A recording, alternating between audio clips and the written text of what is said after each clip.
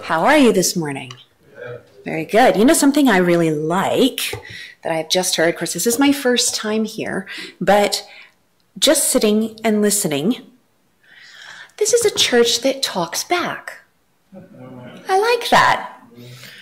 I like the diversity, I like the enthusiasm, I like the energy, and I hope that by the time we're done this morning, you'll still have some. Good. So you like to laugh too. That makes me more comfortable. I don't know how much anyone knows here. I know very few people here. So I don't know if Pastor Paul or Pastor Carlson, what do you guys call him? Pastor Paul, I don't know if anyone has done any introduction or any background. I do recognize some very old friends. They are not very old, but our friendship goes back a very long ways. Let me be careful how I say that. Crystal, you guys, I was at their wedding, like, dear Lord, how many? 16 years ago, so it's been a hot minute. And I haven't seen you in a long time, but we do keep up. My husband is here with me today. You can all make him very awkward and embarrassed and turn around and wave at him in the back. And he does not like the limelight, so I'm going to shine it right on him for just a second. All right.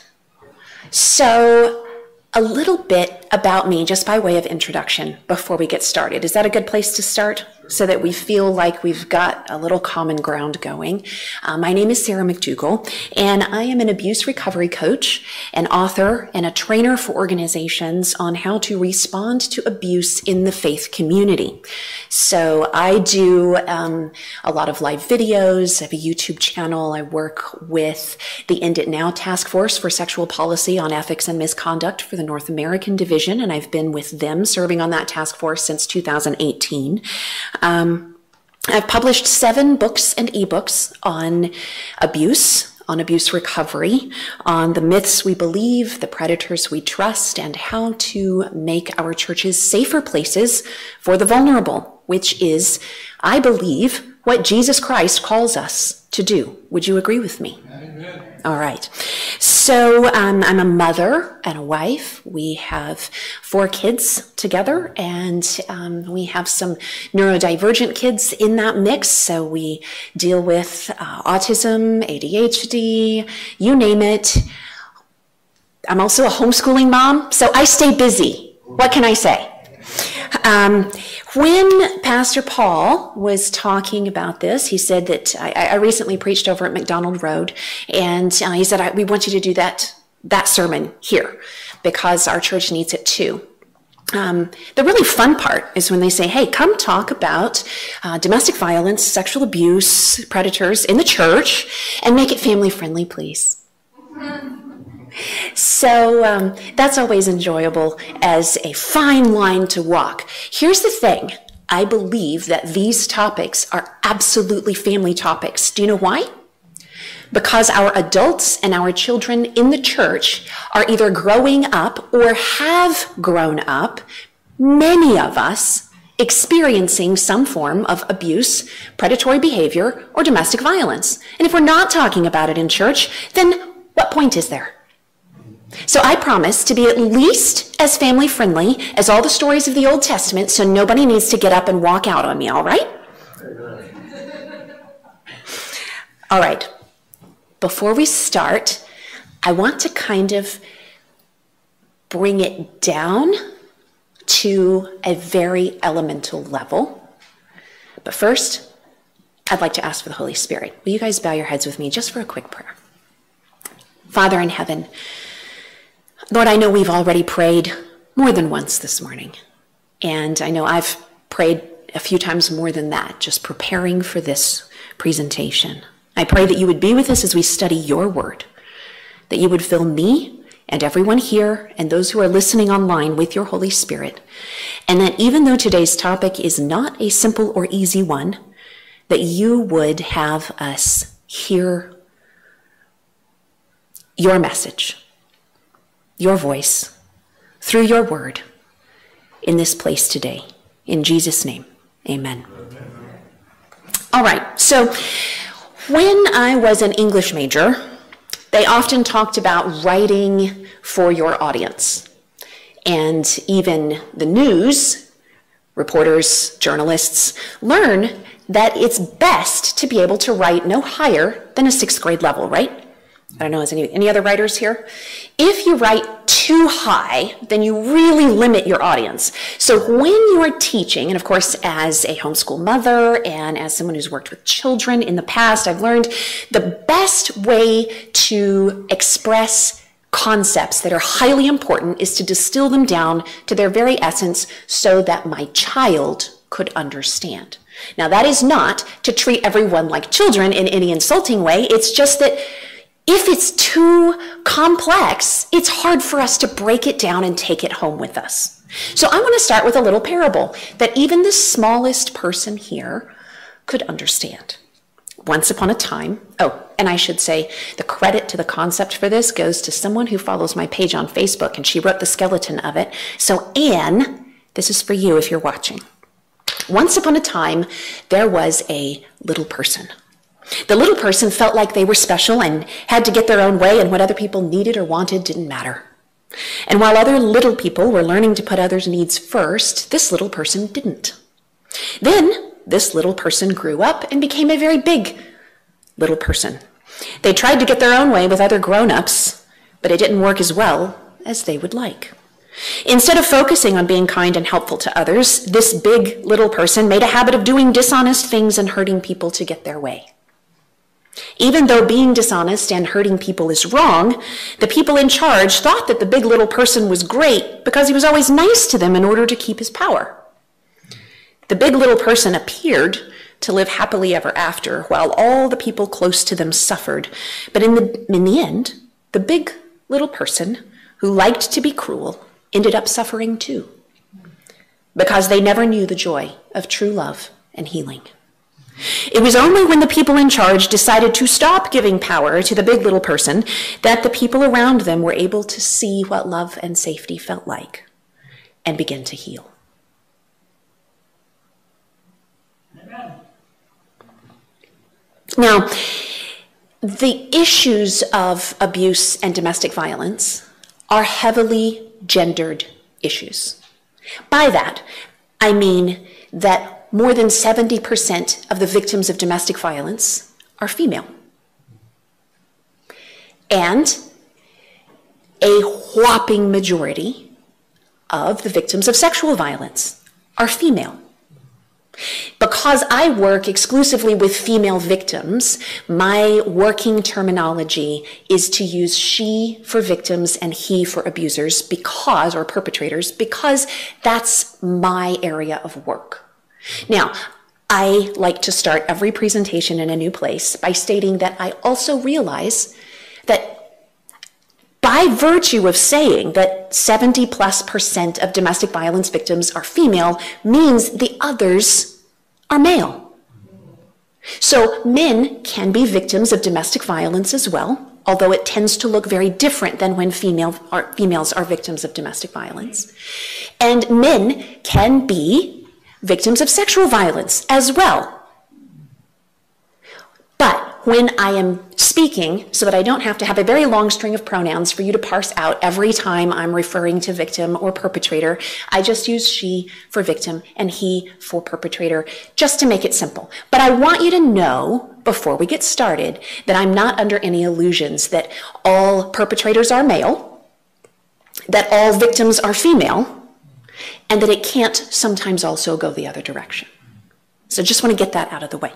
It's very important when we're talking about highly charged, potentially controversial, emotionally volatile subjects where people have a lot of trauma involved, and sometimes incredibly intense opinions. Actually, no, pretty much always incredibly intense opinions. It's very important for us to start out on the same page so that we're using the same vocabulary, right? That way, when I'm saying one thing, you're not thinking something completely different, and we're communicating in an understandable way.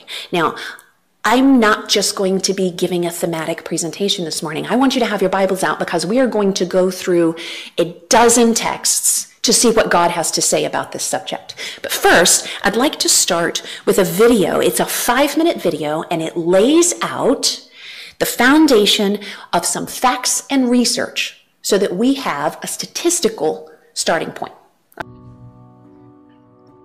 Did you know domestic violence is the second leading cause of death among African American women? And domestic violence is the third leading cause of death among Native and Indigenous women. And domestic violence is the seventh leading cause of death among Caucasian women. Research tells us 1 in 3 women are sexually abused. 1 in 6 men are sexually abused. 82% of victims under 18 are female. 88% of child sexual abusers are male. Only 6 of every 1,000 rapists spends even one day in jail. 93% of child sexual abusers are known and trusted by the child. 34% of child sexual abuse victims are under age 12, often starting as young as age 4. And sexual abusers have typically 50 to 150 victims before their first arrest and many more after. Now, most people realize if someone says, "I love you," and then hits you, something isn't okay. But domestic violence is much, much more than just bruises. Non-physical domestic violence is typically far more damaging than we realize, and often we don't even recognize it. More than 70% of domestic violence victims are female. Domestic violence includes 13 types of abuse. These forms include child abuse, cultural abuse, emotional abuse, financial abuse, intellectual abuse, pets and property abuse, physical abuse, psychological abuse, sexual abuse, social abuse, spiritual abuse, and verbal abuse. All 12 of these types center around one core mindset, a 13th form of abuse, the abuse of power. Domestic violence happens in churches too. What happens when a church is not a safe place for victims? Clergy often say things like, "You just need to forgive. If you gave him more sex, he wouldn't look at porn or cheat. Why are you digging up the past? You're so bitter. You need to stop talking about this. Go home and pray more instead of talking to others about your issues. You should be proud to suffer like Jesus did. I've never seen him be mean to anyone. Maybe you're making it up. If you leave, you'll ruin your children's lives and anger God." When churches and clergy refuse to listen to survivors and offer tangible, safety-focused support, when they remain uneducated about the patterns of abusive behaviors, when they avoid getting involved in messy situations, when they excuse sinful behaviors based on someone's good public image, when they give advice that fails to prioritize safety for the victims, when they fail to report all allegations to civil authorities for investigation, when they prioritize public reputation of the organization over truth and justice, and when churches and clergy hold victims accountable but not the abusers who are causing harm, the church becomes complicit in double abuse. Double abuse misrepresents the heart of God and is a form of spiritual abuse. James 1:7 says pure and genuine religion in the sight of God the Father means caring for the orphans and widows in their distress. This includes those who have been emotionally abandoned and abused by those who vowed before God to love, cherish, honor, and protect. Every church leader should learn the signs of abuse. If you are experiencing any of these, there is help. If you are afraid for your safety, call the National Domestic Violence Hotline at 1-800-799-SAFE. Are you wondering if you are in an abusive relationship? Find resources at facebook.com/Sarah McDougall author. Are you wanting resources for healing after trauma, coaching, courses, and other information? Get all of that and so much more at www.wilderness2wild.com. Domestic violence experts call all 13 of those forms of abuse domestic violence, not just the type that leaves bruises or a black eye or a split lip. When these happen outside of the home, they are still abuse, and it still takes a toll on those experiencing it. Non-physical abuse, we often say, oh, well, that's just psychological abuse, that's just emotional abuse, that's just spiritual abuse, whatever. At least it's not bruises. I've heard so many women say, I wish he would have just hit me so I would have had a reason to leave.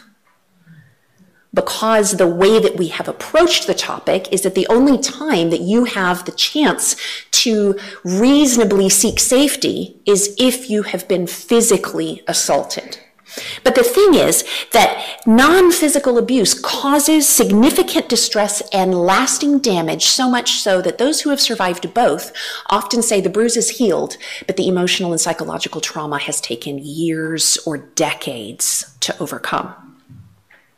The effects of abuse, non-physical abuse, have been documented by scientists such as Bremner or Horowitz to manifest as post-traumatic stress disorder, anxiety, gastrointestinal issues, lower life satisfaction, autoimmune diseases, cancers, you name it.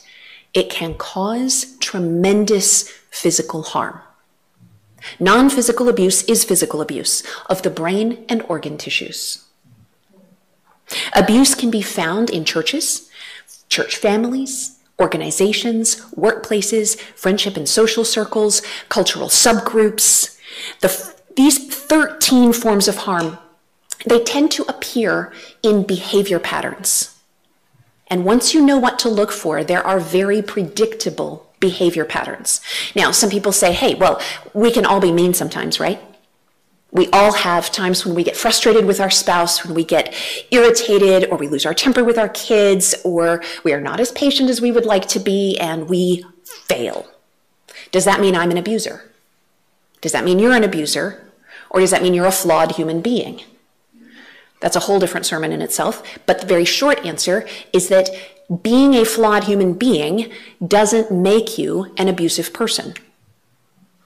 However, one instance, so that means, an instance of getting really frustrated, of doing something you really shouldn't have done, that is followed by remorse, sorrow, repentance, and is not a continued pattern and habit that you continue perpetrating even though you know it causes harm, that does not make you an abuser. Every one of us has the capacity to act abusively. But being an abusive person means that you're really not sorry unless you're caught. And you continue to show patterns of control and behavior over and over again. But wait, this is the church, right? We don't have abuse in the church. In the church is where we relax. We let down our hair. We let our kids run free. We know that here, these are people we trust. And so we don't have to be as cautious as we would be everywhere else out there, right? No. Statistics say that 1 in 3 women and 1 in 6 men will suffer sexual violence in their lifetimes.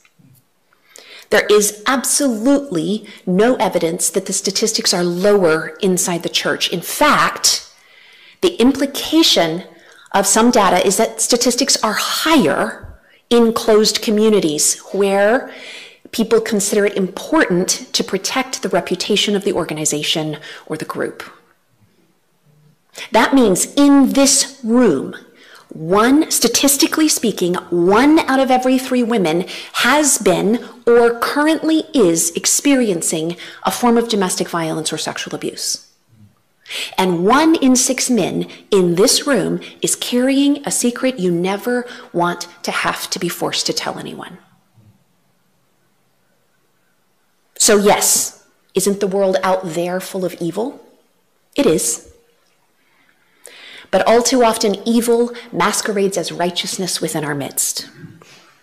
And church is this place where we believe in trust and forgiveness and 77th chances. And it's a place where vulnerable sheep are easily exploited by wolves in sheep's clothing.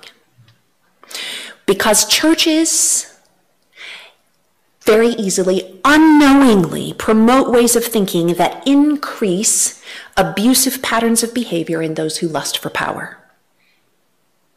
So here's a question for you. Is power good? Yes? If you think his power is good, raise your hand.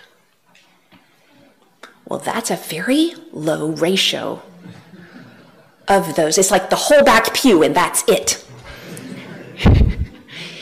Raise your hand if you think power is not good. Okay, I see we have a bunch of abstainers. What's with this?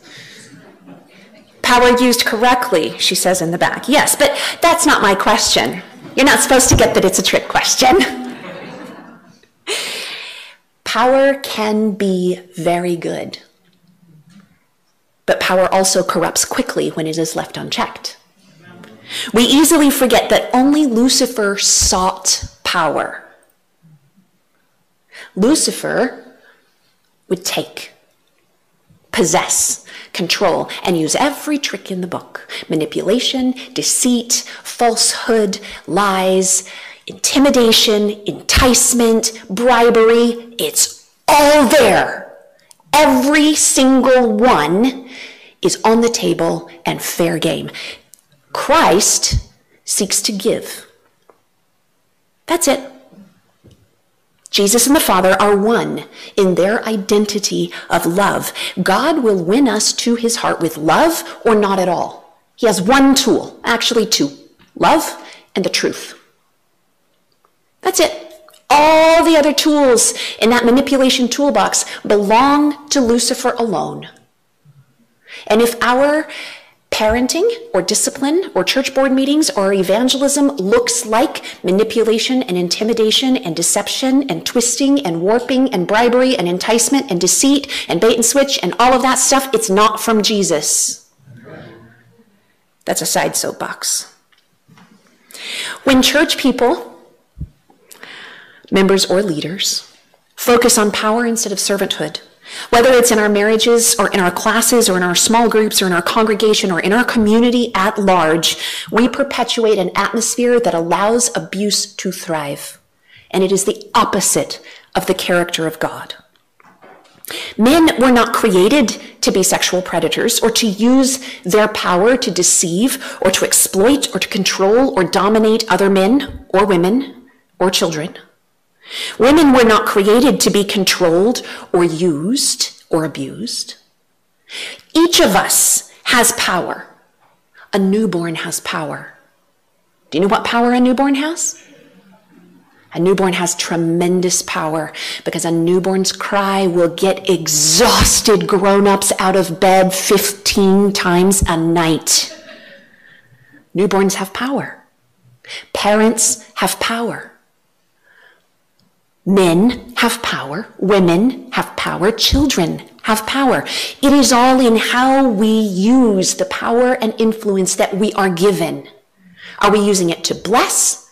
Are we using it to lighten the load of those around us? Are we using it to exploit? Are we using it to perpetrate? Or are we using it to protect, using it to provide, using it to be wise and healing in our influence? Power is not the bad thing. The exploitation of power is what does not come from God. In my house, we have some little science nerds. And I find little containers of goopy slime.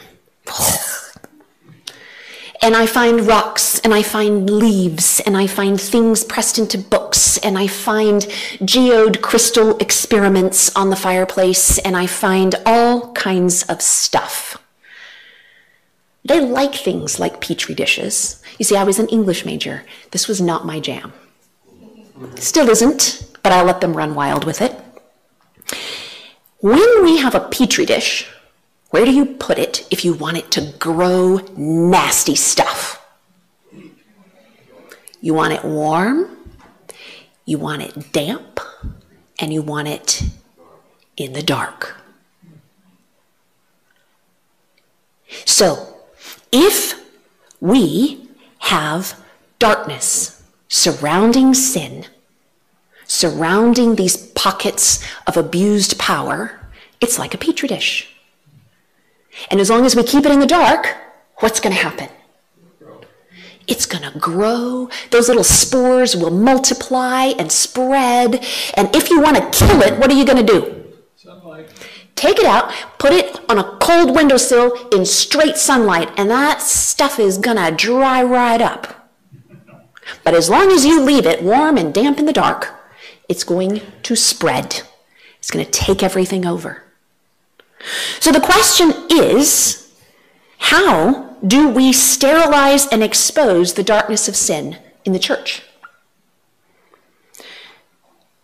I hear a lot of people say things like, do not air the dirty laundry. Ever heard that? Don't talk about these things. We don't want the news to get a hold of it. We don't want anyone else to think badly of the church. Don't hurt the church's reputation. Or, we can take it a little closer to home, don't hurt our family's reputation. Don't say anything that would make us look less than perfect to the outside public. So let me turn that question around. What looks worse to the world when we're talking about the church? Hearing that some sinful humans did some sinful things inside a church filled with sinful humans, and the church promptly addressed it and dealt with it in a way that protected those who were vulnerable and unsafe, or hearing that some sinful humans did some really sinful things in a church filled with sinful humans, and the church turned a blind eye, enabled the abusers, silenced the victims, and let those other new victims just keep on piling up.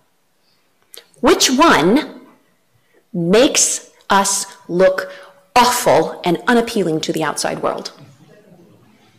Turn with me to Isaiah chapter 58, and then keep your Bibles open because we're going to go on a marathon. Isaiah chapter 58, we're going to start at the very beginning. Say amen when you get there, and then just keep your Bible open here. We're going to keep coming back to Isaiah 58 even while we flip around. So, anybody there? All right. Shout with the voice of a trumpet blast. Shout aloud, don't be timid. Tell my people Israel of their sins. Yet they act so pious. They come to the temple every day and seem delighted to learn all about me. They act like a righteous nation that would never abandon the laws of its God. They ask me to take action on their behalf, pretending they want to be near me. We have fasted before you, they say. Why aren't you impressed, God? We've been very hard on ourselves, and you don't even notice it. They're really hurt over this.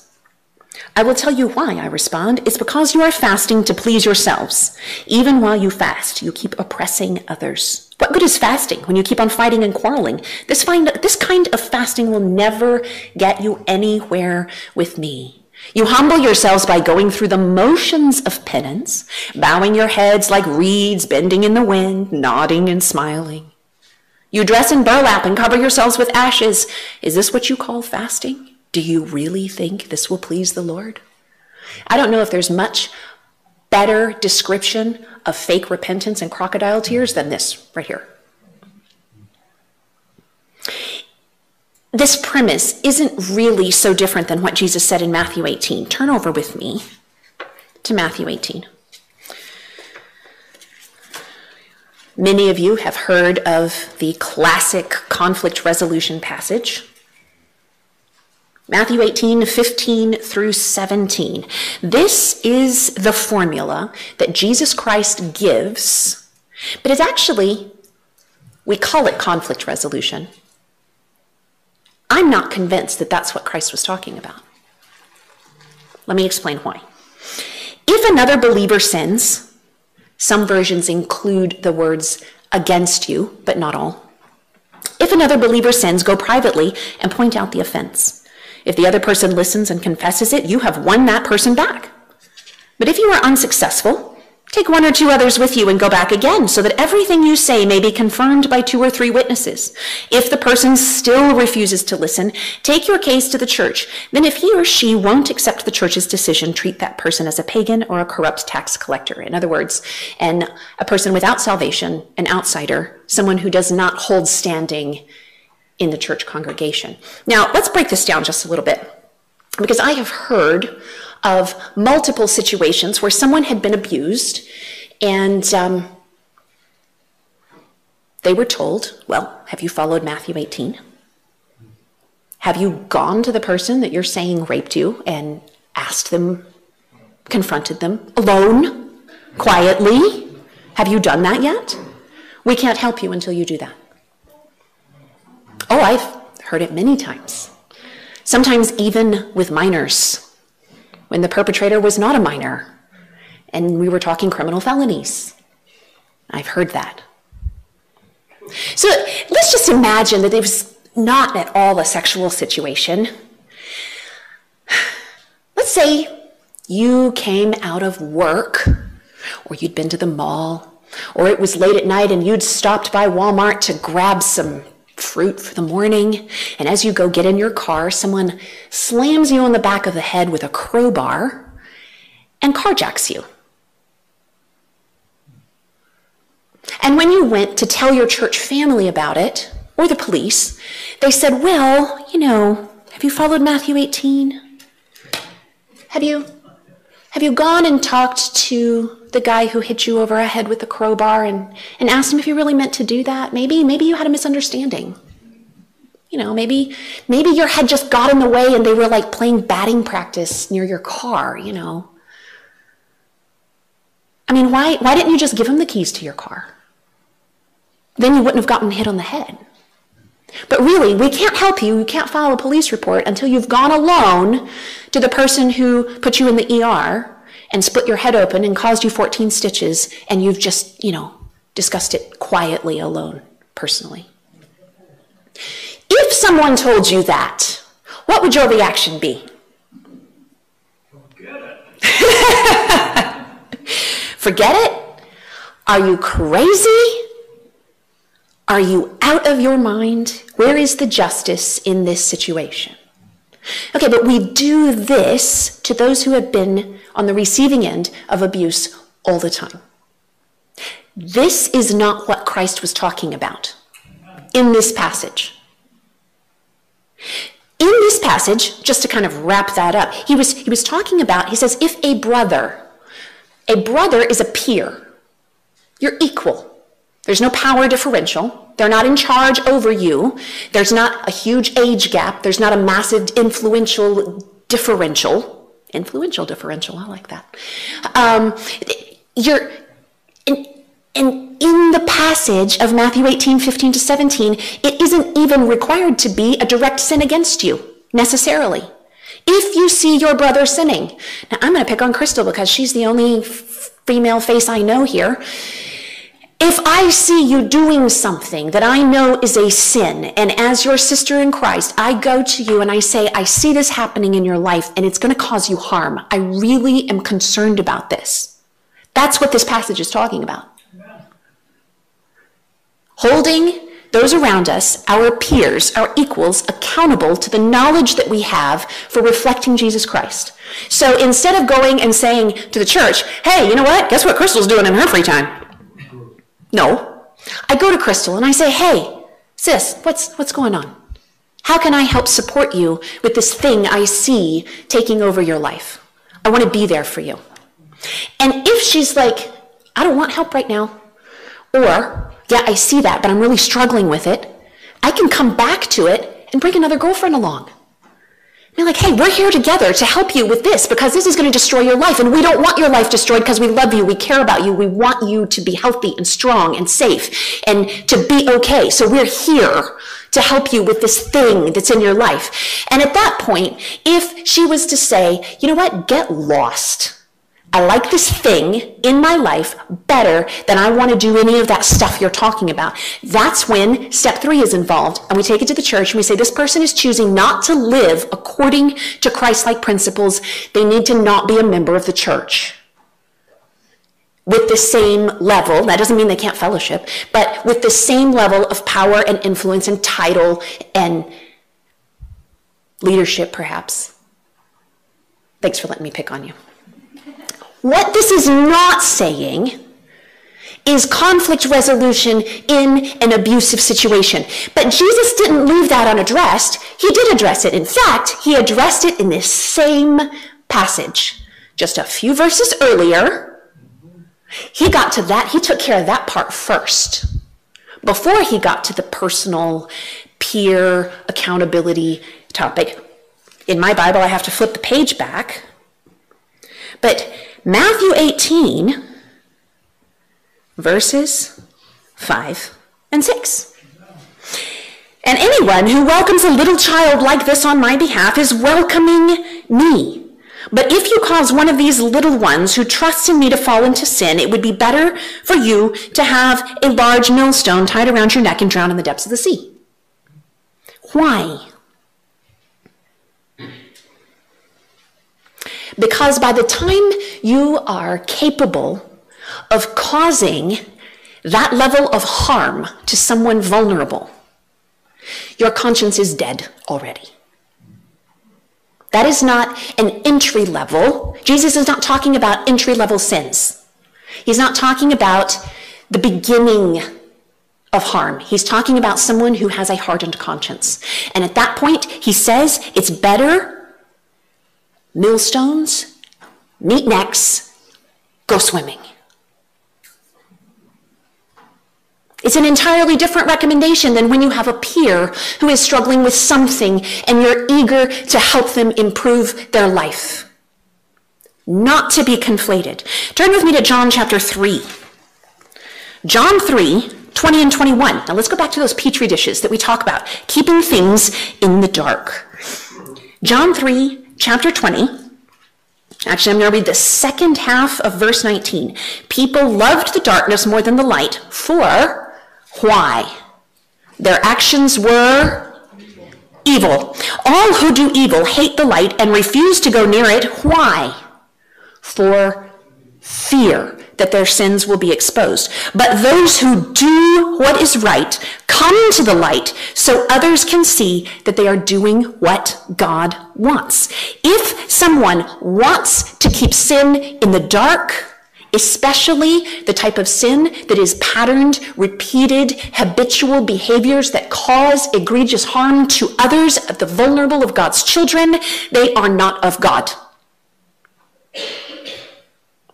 Take that one step forward, still in the writings of John, but 1 John chapter 4. Flip all the way over there with me. 1 John chapter 4.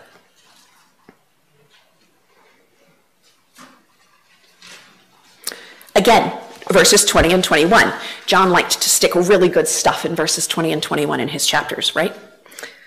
I know, they didn't have verses back then. If someone says, I love God, but hates a fellow believer. Now, this is not just, I dislike you. Acting with hatred to someone, well, abuse would fall under that category, right? Exploiting someone is not acting in love.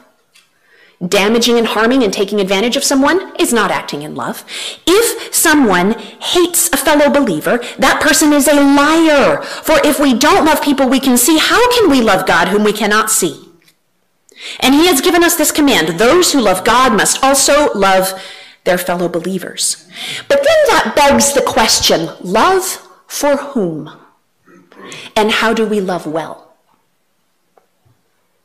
Often in church, we focus heavily on showing what we believe to be love to the more powerful and persuasive perpetrators of abuse, while we easily dismiss the irritating and messy brokenness of the survivor.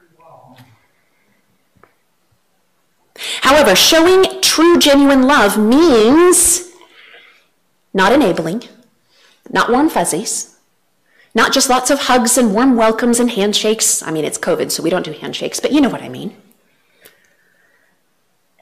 That's That's not what God is talking about when he says to love well. Showing true, genuine Christ-like love means doing what is most likely to keep both safe and to bring both victim and perpetrator to the point of salvation and freedom in Christ. Sin, like love, is relational. It is the violation of the relational law of God's character. Amen? Sin's primary destruction impacts our relationships, first with God and then with others. And when abuse is perpetrated, the abuser is violating relationship both with God and with the other person. Consequently, when churches urge victims to forgive and forget, to embrace that instantaneous reconciliation without extended significant time allotted for the abuser to show lasting, transformative heart change, we are, as church leaders, simultaneously telling the abuser that very first lie from Genesis 3, your sin does not cause death. We are siding with the serpent in the tree. In real life, silence regarding abuse, assault, domestic violence, abusive systems, silence sentences the victims to a lifetime of being beaten and torn down and assaulted by fists or words or both. That's not allowing God to transform a rebellious and abusive heart. It's standing as a buffer between the abuser and their consequences. It's not encouraging gospel transformation. It's preventing the abuser, the perpetrator's ultimate dependence on God. That's not living in wholeness in the gospel. It's modeling an apathetic acceptance of dysfunction and conditioning the next generation to accept abuse as their norm. When we tell victims to keep on suffering abuse in order to win your abuser to Jesus, we are preaching a forgiveness-based, fraudulent savior complex. This approach manipulates the victim's conscience and silences them by using their desire to do right in an exploitative way. It effectively places the victims of abuse in the role of Christ on the cross, sacrificing themselves for the protection of the abuser and shouldering the fallout of all the harmful behaviors perpetrated against them by preventing the person perpetrating the abuse from experiencing the full weight of their justly earned consequences. I know y'all may never invite me back, but it's okay. I can live with that. God doesn't forget. God does not forget. Forgive and remember. Forgive and forget is rubbish advice. Forgive and forget means you didn't learn a lesson. It means nothing changed. It means you didn't see the pattern. But isn't the church supposed to be a welcoming place for sinners? So how do we balance these things? There is a big difference between sheltering broken, sinful, repentant sheep and letting wolves in sheep's clothing come feed inside the sheepfold with our eyes blinded. Someone just said, trust but verify. Trust but verify. I would agree. Anything resembling force, even forced forgiveness, forced love, or forced repentance is contrary to the nature of Christ and cannot be emulated. Victims cannot be forced to forgive, and abusers cannot be forced to repent. To do either is to violate God's law of love and liberty. Free will means forgiveness occurs purposefully and voluntarily, and simultaneously, God's commitment to free will also means respecting the choice of an unrepentant abuser not to change, not to submit to accountability, and not to embrace lasting humility. Abuse and misconduct in the church is no myth. Some people would like to think it is, but there are documented scandals, cover-ups, and cases of abuse in the Baptist Church, in the Catholic Church, in the Presbyterian Church, in the Seventh-day Adventist Church, in the Amish community, in the Mennonite community, and I work with advocates and warriors who stand beside those who are experiencing and healing from these things in a number of denominations every day.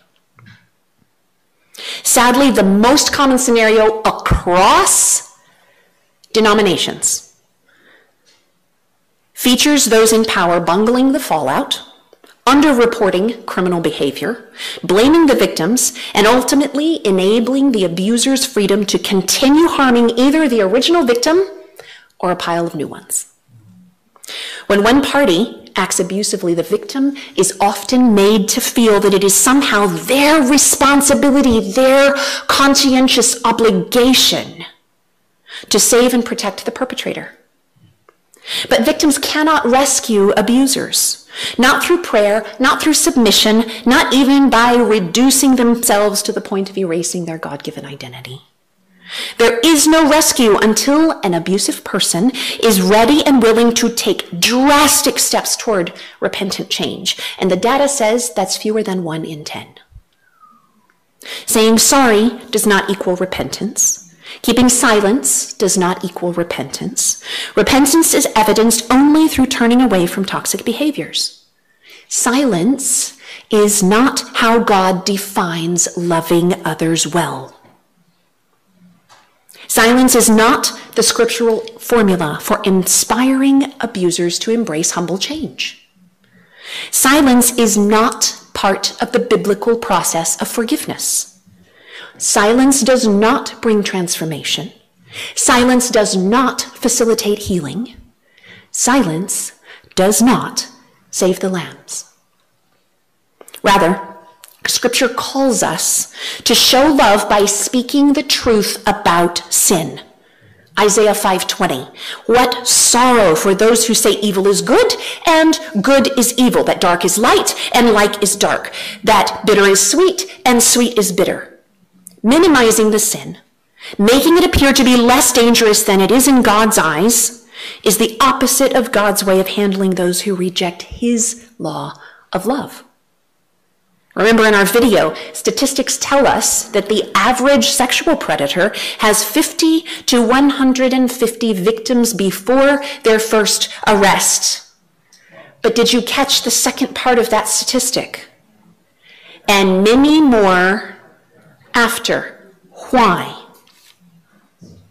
That's because the first arrest very rarely comes with enough evidence in our criminal justice system to meet the evidentiary standard of guilty beyond reasonable doubt. That's like an 85 to 95% proof that this person did it. That's a standard that they have to meet. That doesn't mean they're not guilty, it just means there wasn't enough proof.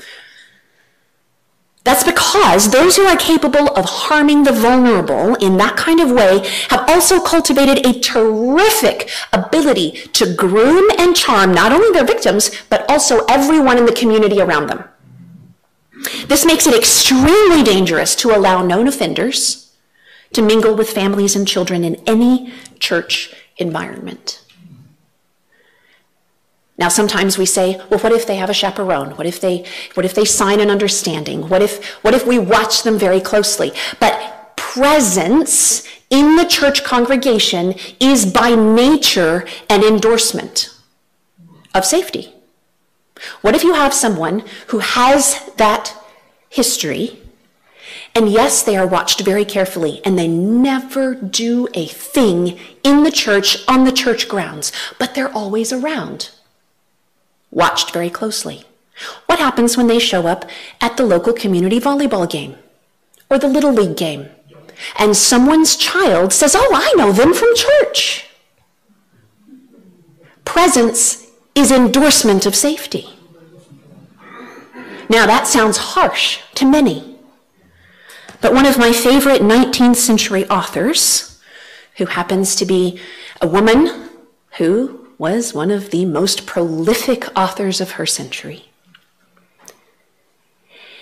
she wrote pointed, unflinching advice regarding how to handle in the church community those who had harmed children.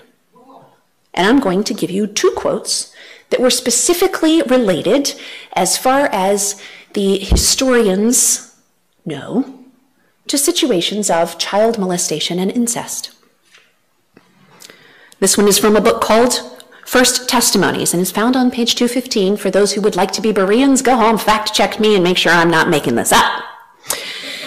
It says, "It is impossible for E to be fellowshipped by the church of God. He has placed himself where he cannot be helped by the church, where he can have no communion with nor voice in the church. He has placed himself there in the face of light and truth. He has stubbornly chosen his own course and refused to listen to reproof.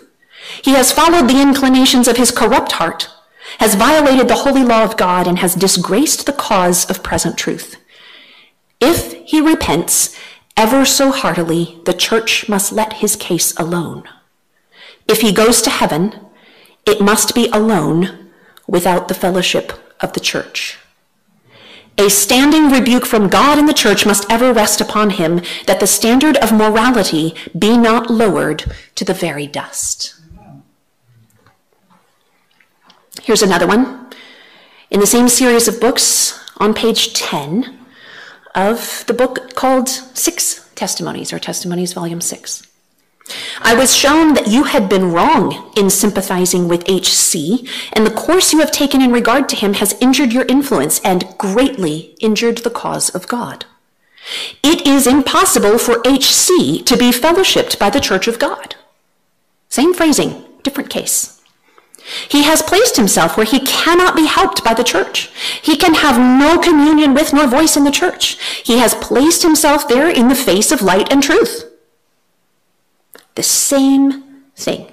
If he goes to heaven, it must be alone without the fellowship of the church. A standing rebuke from God and the church must ever rest upon him, that the standard of morality be not lowered to the very dust. The Lord is displeased with your course in these things.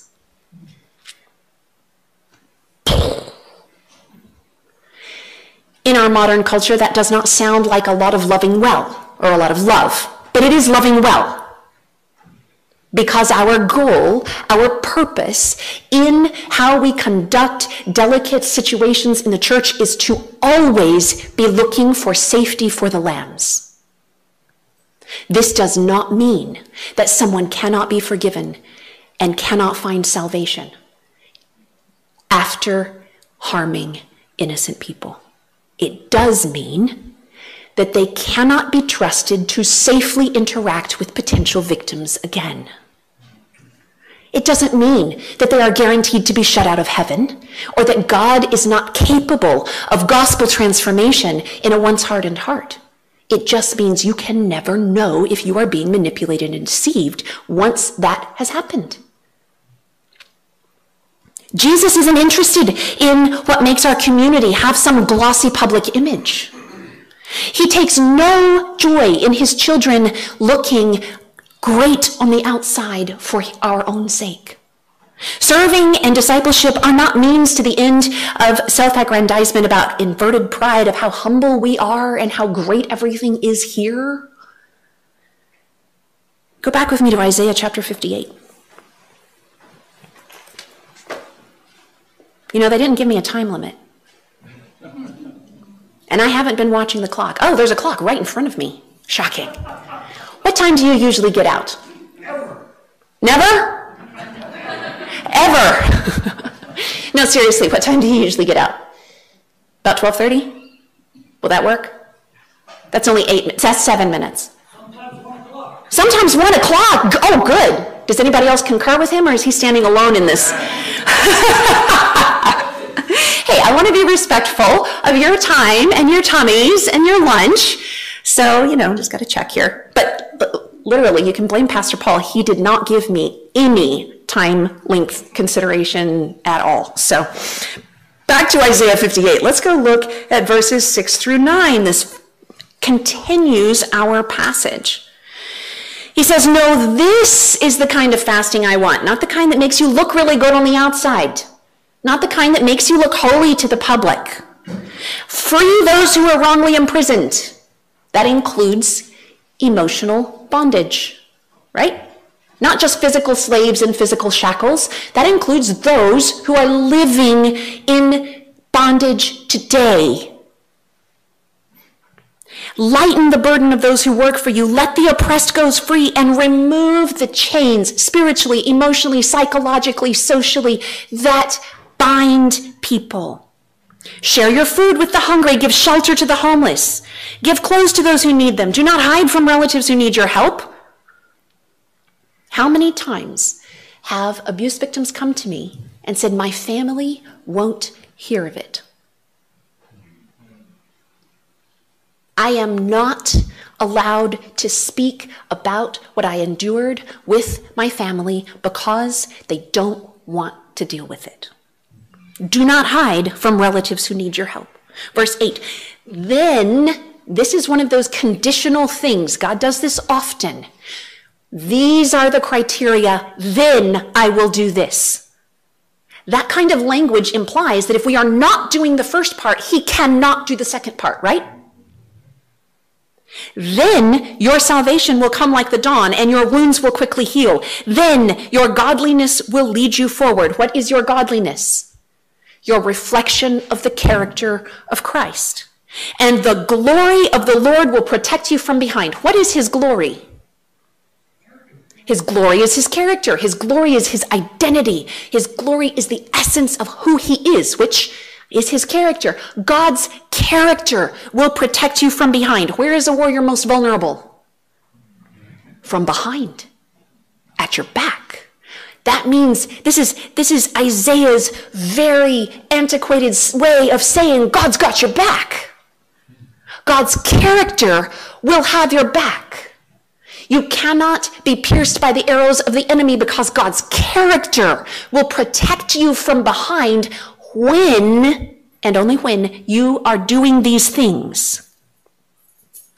Then when you call, the Lord will answer, yes, I am here. He will quickly reply. Remove the heavy yoke of oppression. Stop pointing your finger and spreading vicious rumors. Feed the hungry, verse 10, and help those in trouble. Then your light will shine out from the darkness. No more petri dishes growing in the dark.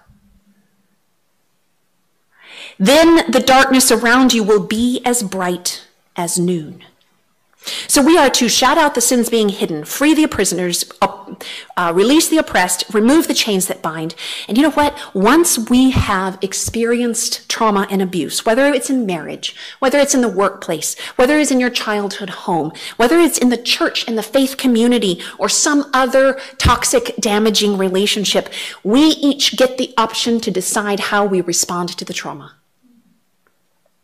We can either stay in the wilderness and stagnate and get bitter and grow hard and brittle and apply the results of what happened to us to everyone equally. Or we can decide to make a choice to journey out of the wilderness, to transform, let God transform those limps and those scars into talking points for his healing and what he has done in your life. That's why what we do is called wilderness to wild.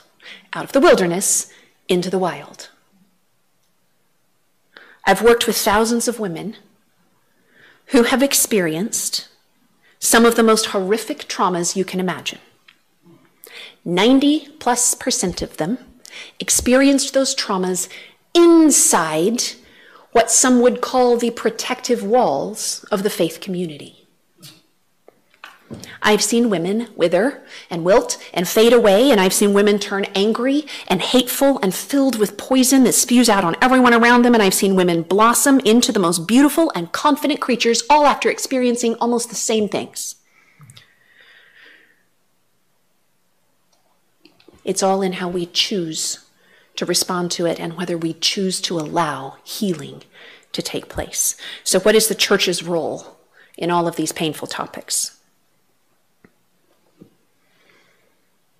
Go with me to verse 11 in Isaiah 58. The Lord will guide you continually. Because when you have done this and your salvation comes and your wounds quickly heal and your godliness leads you forward and you are protected from behind and you call knowing that Jesus will answer because you know him, then the Lord will guide you continually. The light that shines from him, that is derivative light, it doesn't come from us, shines out and exposes the darkness. He will give you water when you are dry. He will restore your strength. You will be like a well-watered garden, like an ever-flowing spring. Light brings healing. Sunlight brings fresh growth. When sin is exposed and confessed and no longer covered, then and only then can we have revival and healing in the church. Until that point, as long as we are refusing to talk about these hard subjects and to deal with them appropriately, until that point, we are just like Israel when Achan had buried his loot under his tent in the camp. The entire body suffers. The buried and hidden sin, you can go read that story this afternoon in Joshua 7 through 9 if you'd like.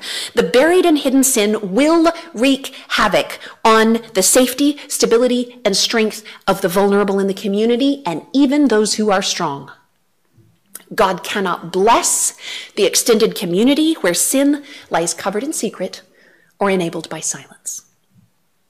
If we stay in God's light, our lives are increasingly sterilized, protected against the spiritual contagion.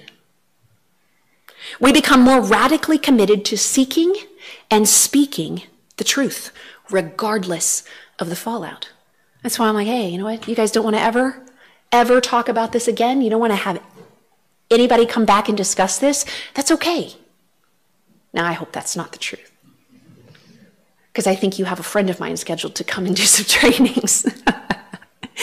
But it's okay when you are committed to seeking the truth and speaking the truth. Ephesians 5:11 through 13 tells us, do not participate in darkness, expose the deeds of darkness, use the light to make things visible and expose sin in the light. Go back to Isaiah 58:12. Some of you, when we do this, will rebuild the deserted ruins of your cities. Then you will be known as a rebuilder of walls, the walls that protect, and a restorer of homes. When we address abuse without cowering in fear of scandal, when we have the institutional fortitude to hold abusers accountable inside the church, when we look with open eyes at the patterns of belief that perpetuate abusive behaviors in our own systems, we are not airing the dirty laundry. We are showing the world that in this place we do the laundry. You don't hang dirty clothes out on the line. Now, some of you guys here are too young to even know what it means to wash clothes and hang them out on the line. But I'm not. I grew up doing that. We didn't have a dryer in my house when I was a little kid. And it was my job to go hang that stuff out on the line. I can't remember my mother ever once telling me to go hang the dirty laundry on the line. It was only after it had been cleaned, bleached, scrubbed, spotless, that's when it went out on the line. If you don't ever do the laundry, you may not notice it, but other people will, because you're going to start to stink. When we do the laundry, we are addressing the issues that stink in our midst. The calling of Isaiah 58 is to live out the gospel in a healing way every day. At home, at school, at work, at church, but absolutely refusing to leave oppression unaddressed.